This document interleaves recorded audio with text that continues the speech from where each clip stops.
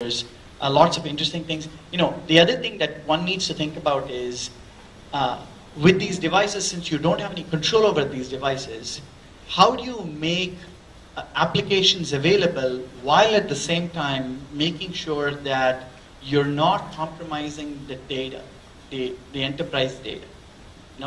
A lot of people today provide access to email, right, on the iPad or iPhone, corporate email. But the scary thing is you've got all these email attachments in there, right? So how do you solve that problem? And like for instance, my old company and product, the SSL VPN, Juniper's got an iPad version for it, but Apple's sitting on it, still hasn't approved. It's in beta, hasn't yet approved it. So I think there are all sorts of interesting problems that need to be solved. I don't have any one solution for you, but I think there's probably a cocktail of solutions that you can create. Right. You talked earlier about how storage is kind of the final frontier that the cloud is going to enable the commoditization of. What specific area of storage is going to have the biggest contraction as far as cost? Is it the media itself? Is it the software to manage and configure it? Is it the people to manage and configure it? And the follow-up to that would be, as far as the cloud in and of itself, there's a lot of concerns around security and compliance, and oftentimes the storage itself or the data itself has the most stringent regulatory compliance and security elements attached to it. So those seem like two fighting elements converging in exactly what you're talking about. I think it's all about actually storage, the storage management and reliability and things like that. If you look at, the likes of an EMC or a NetApp, at the end of the day, the actual physical media is no different than what you would get anywhere else, right? But just think about the kind of gross margins they're able to charge, and later on, and it's obscene. But more recently, you see some very interesting projects out there, particularly in open source, with ZFS and things like that are coming out, which are actually sort of very effective solutions, much cheaper, using off-the-shelf hardware, and they're focusing primarily on the manageability aspect of things. I think your point about compliance is an important one, but there are solutions around that as well. As to how to go about it. But I really think what these guys are doing is charging for that manageability and the full solution, the whole product solution. For instance, I have an investment in a company called Cirtas, which builds an appliance which functions as a gateway. Right. So to the application, it masquerades as a block level storage device or a file level, or a filer. But the actual physical storage is in the cloud, right? And the application knows no better, So, but it's all around, the manageability and making it appear to the administrator like it's yet another storage device. I had a question on energy efficiency side of things. It's so much bad press that smart meters are getting, because of all the fiascos in Central Valley about high charges for energy consumption. Do you think that the push to smart meters is actually going to be successful in the long run? Yeah, I think it will be. Kittu, can you repeat the question? Yes, the question is, will the push to smart metering be successful? And I think, although there have been sort of stumbles along the way, I do believe we can't provide solutions without being able to monitor things carefully and monitor usage carefully. So I do believe that that will happen. Now, the other interesting thing that I think could happen is energy generation could get distributed. So every home could become an energy generator. Right. I have an investment in a company called One Block Off the Grid is what the company's name is. And what One Block is trying to do is essentially enable consumers to put solar panels on their roofs.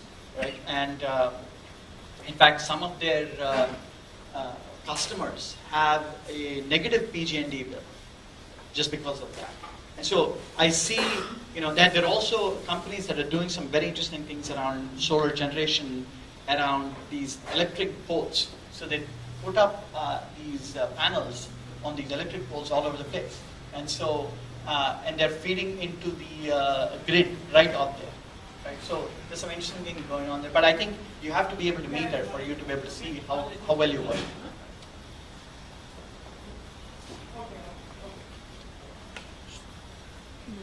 Kittu, like Bay Area has a huge concentration of IT folks and the semiconductor folks, and some of these people have transitioned into the energy sector. So like, how did they get into energy sector? Like a lot of have this burning question, okay, I don't have experience in energy, and like you have already invested and you keep meeting so many people. How did they make the transition? Yeah, that's interesting. It's a good question, actually. So the question is, how did people make the transition from traditional information technology into energy technology? One area was on the solar side, people with semiconductor experience. It was a logical transition. And even for that matter, even for venture capitalists, it was a logical transition because it used the same material, silicon. All right? And on the energy management sides, it's actually even simpler. It's really converting an analog signal into a digital signal and then managing that digital, that data that's in the digital form, right? So, it really comes down to, I'll give you another very good example. I was an early investor in a company called Bloom Energy, which you might have heard of. They are a solid oxide fuel cell company. In fact, it was NEA's first energy investment. I had introduced, even before I was at NEA, I had introduced Bloom to NEA. Yeah, Bloom was started by NITian. He's from NIT Trichinopalli. Oh, is that right? Okay, yeah, K.R. Sridhar. Yes, he's a good friend of mine. And one of the interesting things there also, it's that it was all around material science. It's about ceramics and things like that. All of us as engineers, and those of you, I'm a mechanical engineer, and it came very naturally. It finally gave me a chance to go back and dust my books on mechanical engineering or material science and say, wow, finally I'm actually using that degree too, But it really comes down to that. It's people finding the opportunity and reinventing themselves, So KR was a prof at, Arizona State University and had put together a solid oxide fuel cell, put it on the shuttle to Mars, and the rest is history, there have been more recent things also where people have used their knowledge in certain other areas to apply to the energy space. I mean, if you think about energy storage that I talked about, it's all about chemistry.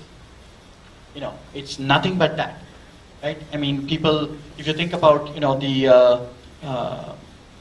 whether it be nickel cadmium or nickel zinc, we have an investment in a company that is a ferrous chromic flow cell battery. So it really comes down to, what kind of chemistries can you identify and build. And if you think about the whole thin film area, right, the non-silicon thin film area, there's a lot of physics and chemistry and around materials that goes into the generation of electricity. So just there is a clarification on that. In terms of Silicon Valley has a lot of the VCs have heavily invested in the green energy. Example of Bloom and also Sunnyvale and all this stuff. For example, Sunnyvale, if you take their almost close to $900 million invested. Today you have real official, of course, Blue Energy is much more. So if you take into that the ROI, return on investment, how long it will take, the rate and pace of this growth, particularly, for example, Sunnyvale, let us say they have $80 million orders. So when you have invested $900 million, what do you think as a VC, as an investor, what do you expect for return on investment for this type of projects? It's also, each project is 10 years. Nothing is coming out earlier than that. Bloom Energy is more technology. Yeah. So the question was, as a VC, when you invest in a capital-intensive project like a Bloom Energy, or for that matter, even semiconductor projects are not cheap. Initial investment is like 20, 30 million, right? We invest in biotech, particularly drug development. Initial investment goes into the $40-45 million, right? That's how. So, two things we do. One is we look for things that are that have a significant amount of intellectual property, right? So you have to be solving some very hard problem and solving it in a cost-effective sort of way. Because especially when you think about it from an energy generation point of view, at the end of the day,